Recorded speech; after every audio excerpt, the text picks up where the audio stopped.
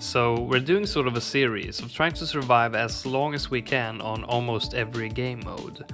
Last time we played primary only on resort and made it around 200 before losing.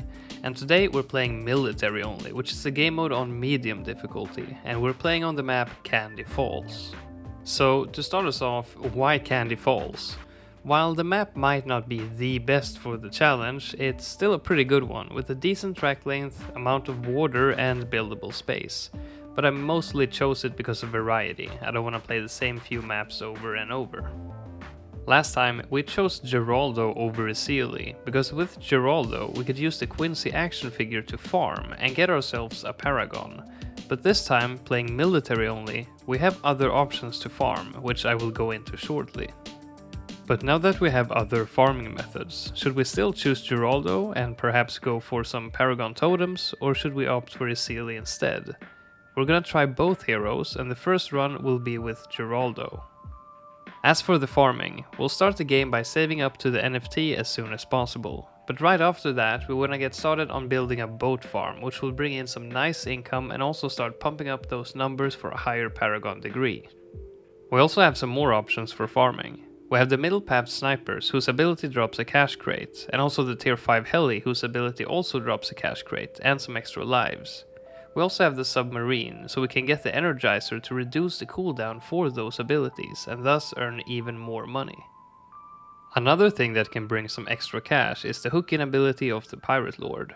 We can also use Geraldo's rejuvenation potion to remove the cooldown from all abilities, and this will bring a lot of extra cash from a sniper farm. So as you can understand, we will have a lot more cash this time than last. So we should now not only be able to get both Paragons, but we should also be able to get some Paragon totems to get a really high degree. We're going to get a lot of snipers, filling the whole map with nearly 200 of them. Pair this with an Energizer and Geraldo's rejuve potions and we should be swimming in it. Now we want to get most of the pops on the ace, while we let the income from the boats stand for most of the degree increment toward the boat Paragon, so we'll get started on our flying fortress. We'll be using Geraldo's invisibility potion in this episode too. The boat farm has camo detection, but eventually DDTs will be a bit too much for them to handle, so we'll need to give camo detection to the flying fortress at least. You can also use the bottom path Mordar or a top path sub to decamo the DDTs. And we'll also get a cripple moab to help us survive as long as possible so we can build a lot of Paragon totems, which by the way is the only debuff we'll have in this game mode.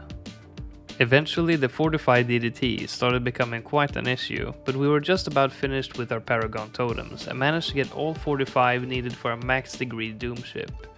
Now we have enough DPS and camo DPS to get around for quite a while, and can now continue farming and placing more Paragon totems for the Navarch.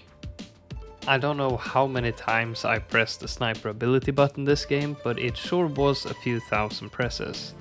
And at this point you may wonder, don't you have enough money already? I mean, you haven't sold the NFT yet, and yeah, I did farm more than enough this game, and I actually even forgot that I had the NFT because I had so much money. But we will use more of the money than you might think, because of something I will show you later in the video. But now we have enough Paragon totems and can get our max degree Navarch. Next, we go ahead and sell all the snipers because we are done farming and we want to clean up the map. And next we can start thinking about what tier 5s we want to get. And well, we don't have a lot of towers to choose from in this game mode, so we'll of course get every single one, except for the Trade Empire. Now, after that, what towers do we want to fill the remaining space with? Most likely the 204As will be one of the best options, but I have a cooler one.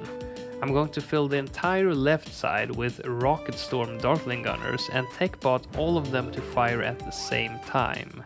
A massive Gorgon Storm. And on the right side we'll get 3 small armies of snipers, one of each path. And placing the top path at the top is a good idea because of this house right here.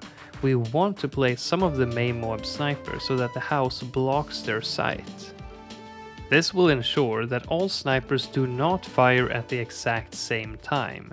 If all snipers can see the whole map, then this would happen, but we want some that are out of sync so that we have a constant stream of stuns. And as for the water space, I placed bottom path subs instead of top path buccaneers because I did not want to clutter the screen too much with all those little airplanes flying around. And here I think the setup is complete. I don't know about you, but I think it looks like a freaking piece of art with all those sworded snipers. The whole map looks like one of those coloring books you used to do. But not one done by one of those hyperactive kids, but one done by one of those autistic ones who were so good you'd thought that the colors were actually printed by the manufacturers. So now we just go AFK until we run into some problems, and the first problem came at round 255, where a bad almost exited the map, but this was solved by just taking the tech bot off the nav arc and timing it myself to always get a fortified bad. But that only worked for 2 more rounds, and this is the point where I tell you what we're gonna use all that cash for. We're gonna sell and rebuy the Navark Paragon several times each round to use the bad hooking ability more than 2 times per round and push this as far as we can. Round 265 needed quite a few rebuys to be able to complete it, and the very next round I could not get enough rebuys in time to complete the round, and it wasn't even close. I got a really large amount of bads this round. So round 265 is where it ended for Geraldo. Now what about Ezili? As you may have guessed when you saw the large amount of money we had with Geraldo, Ezili will do better. Ezili got around 270 without having to do any micro, but now that we're running into the same problem as in the last game, we'll need to start selling and rebuying. But this time we won't use the Navark. We will sell and rebuy Ezili and use her Hex ability instead. We'll place her in range of a trade empire to increase the money we get back per sell, and then level her up to level 20 and set her to strong before activating the ability, which has a 0 cooldown as I mentioned in my hero comparison video. In that video I promised to do a high round game using this strategy, but that video has been pushed back a lot due to me wanting to do a lot of other videos a lot more than that particular one. But hey, at least in this challenge it happened to actually be a useful strategy. So while you may not have gotten a video going as far as possible in a normal game mode using the strategy, at least you got to see an actual use case of it. The rounds got closer and closer, and eventually on round 283 I could not keep up, even when selling and rebuying as fast as I could. So that's where we will call it for this episode.